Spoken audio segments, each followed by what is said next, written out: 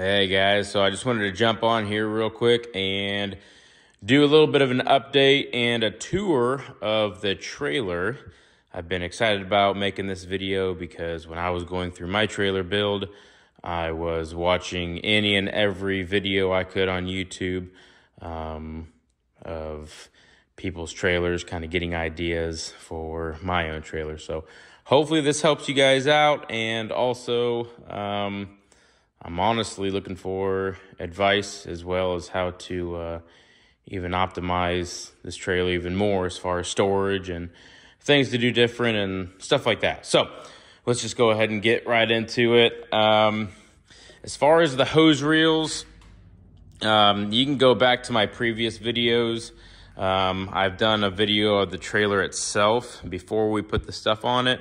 And then I did another video on the plumbing. So I'm not going to get into that. I'm just going to kind of go on about what each thing is and where it's at and why I put it there. So this hose reel is for my water-fed pole. One thing I would do differently with this trailer is you can see, so I used Herculiner and it's very rough. If I did it all over again, I would do a smoother bed liner because I have had my bypass hose to my 8-gallon a minute. It was zip tied up to that little angle iron and up to my tank, and the vibration busted a hole in it. So I got, the shop is a mess right now, so I need to get it all organized. Look at all that. Jeez Louise. So I got this that I still got to put on. It's just rubber covers to go over all these little areas. But so the water-fed pole, I did go ahead and mount this. So basically put that through it like that when you go to pull it out, and then it's got rollers so that way it's not rubbing on that. Of course, the hose reels in here. So originally I was going to mount my pump in here, but I decided instead to just use this for the stuff that I use on a daily basis. So I got my main wand, my remote for the Flow Pro, my tape for property protection, my gloves that I wear. These are awesome. They got little grips on them, so I love wearing these.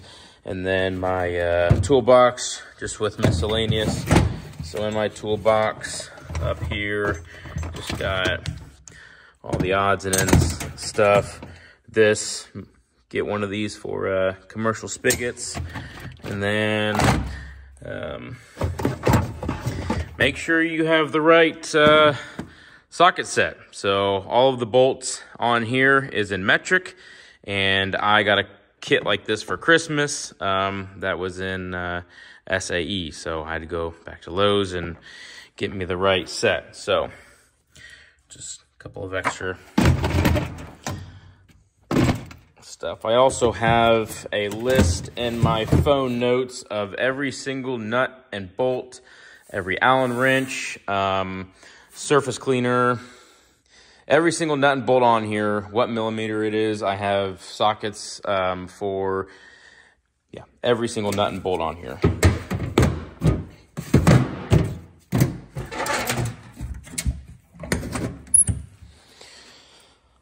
Alrighty, like I said, I've discussed the plumbing in the other video, so I won't really go over that. This I still have to mount.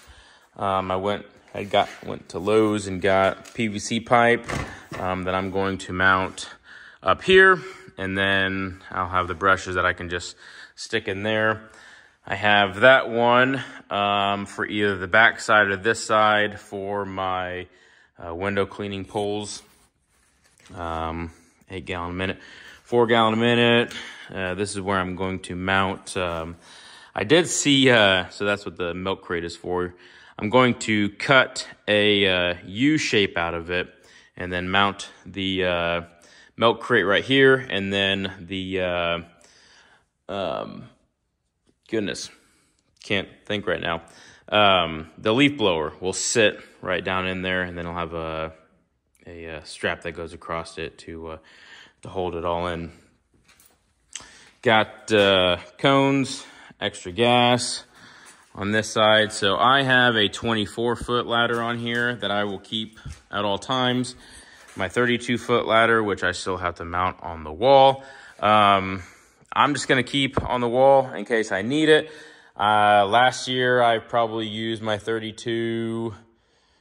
I could probably count on one hand how many times I used it. So I'm just going to keep the 24-footer on. And then if I'm doing gutter cleaning or something where I know I'm going to need it, then I'll throw it on there.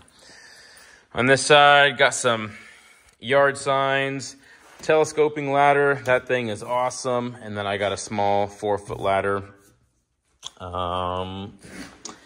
In here, I have a bunch of tool cases. So in here, I have all of my extra fittings, Teflon tape, surface cleaner tips, different chemical injectors, have backups to my backups, several 2.1, several 1.8, tips for 1/4 and 3/8, both male and female of the males, and both female and male threads of the females. Extra J-rods, dental picks for the O-rings. And then in this one, I just have random miscellaneous stuff as well. Extra fuel filters, more chemical injectors, fuses, first aid kit. In here, I have all of my flyers, business cards, window cleaning flyers, door hangers. Door hangers with my business card on it, and then a QR code for to request a free quote.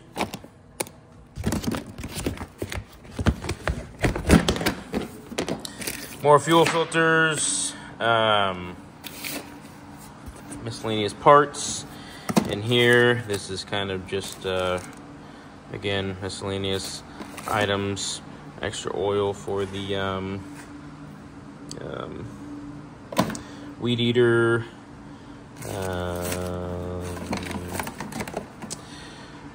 camera mounts, more Titan straps for my 32-foot ladder, extra ball valves. I got like 3 of these. The other 2 are in the toolbox over there. So when I'm doing lots of concrete, I'll actually stick the tennis ball in there, or right here. You can stick the tennis ball. If you're just doing a lot of rinsing, it's kind of hard to do with one hand, but you get the gist of it. So hold that in there, and then you basically just got to move this around. Kind of saves your hands from pulling on it too much. Gloves for when it's cold. These bags I use for covering speaker boxes or cameras, stuff like that. I just use this. It's cheap and easy. Extra remote for the Flow Pro, my TDS meter, and this is just all my stuff for my water fed pole system, just random parts, instructions. Extra pump, my backup pump for when that one goes down, because they will go down. My 2 poles for window cleaning in the water fed pole, like I said. So these will go in that PVC pipe, which will get mounted on this side. Gutter cleaning tool, extra wands, more. Here's another tripod. This is just a backup to my softwash hose. And this, so hopefully this works. Last year I had a 10-foot hard non-suction hose for my sludge sucker, but then I saw someone posted that they use this. So this is 25 feet of collapsible hose that basically just stick on the end of there, and then put the clamp on, and then yeah. So sludge sucker, awesome tool. Extra tape, and that's basically it for this stuff. So the back of my gate, here, let me just open it up real quick. So I got a little latch right there. This gate swings open. So I use Zep degreaser, F-Flow, F9 bark, and then LA's Totally Awesome will go here. I got these strapped down, so these ain't gonna go anywhere. And then these will go to each one of those. So one for LA's, one for bark, one for F-Flow, and one for degreaser. And then this one, I just put straight SH in this one for when I go do a test spot. If I want to make sure that, or I'll dilute it down to like 2%, 3%, whatever. But this is basically my my touch-up slash test spot section. If I'm worried that, you know, hopefully if I get like blue siding that's like painted, and I want to make sure that the SH ain't gonna affect the pigment, I'll just take this up there real quick and just do a quick test spot. So I do got to get a somehow to cinch these down, so got to figure that out. Oh, surface cleaner right here. I just bought a mount, so the surface cleaner eventually will get mounted right there horizontally. The mounts are gonna be mounted to the bottom of that rack, and they'll hang down, and then the surface cleaner will just get mounted up there, and that will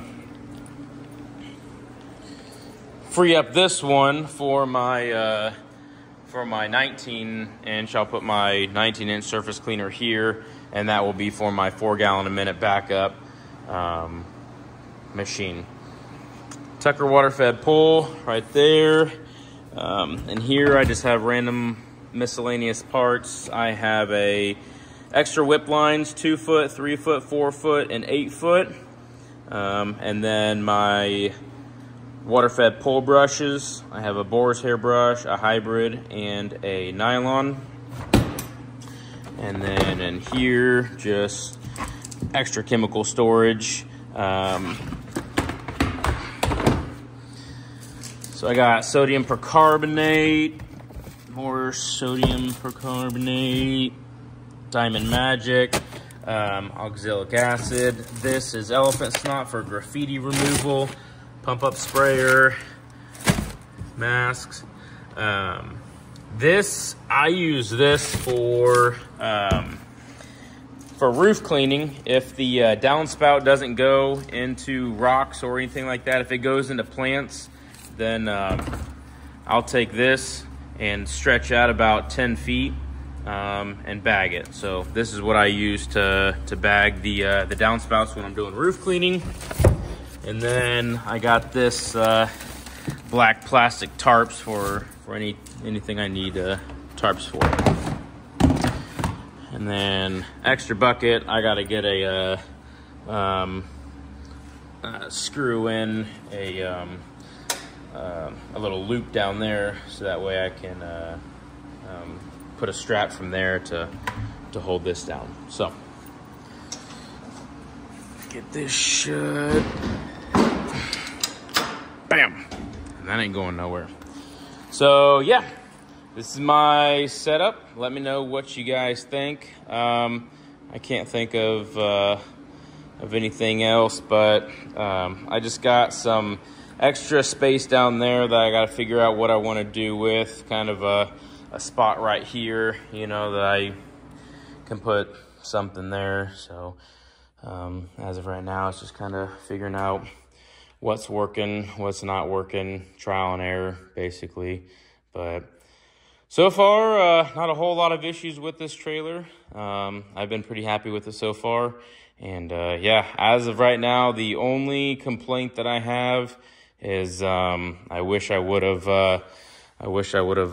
realized this. I mean, this is like hard sandpaper, so you know, when you're dealing with these expensive hose, you know, so luckily the pressure washing hose doesn't really rub, but eventually I got to get those rubber covers to go on it. So yeah, let me know what you guys think. But you know, I just wanted to get on here real quick. Like I said from the very beginning, these videos really helped me out when I was going through my trailer build, and